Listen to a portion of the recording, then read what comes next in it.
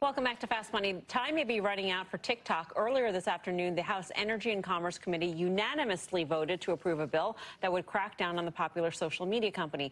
CNBC's Emily Wilkins has got the details. Emily.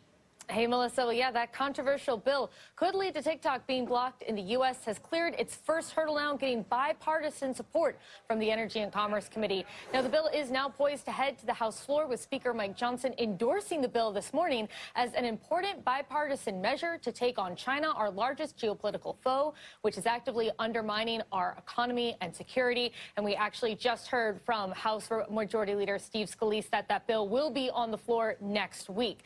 Now, of course, there have been previous efforts to ban TikTok, and they have failed. But supporters of the bill say that this is not a ban and that TikTok can continue to be in the U.S. so long as it divests from its parent company, ByteDance.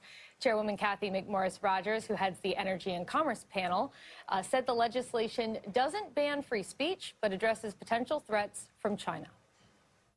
This bill is focusing on national security threats that are owned and controlled by a foreign adversary. It does not get into the content that's on that application.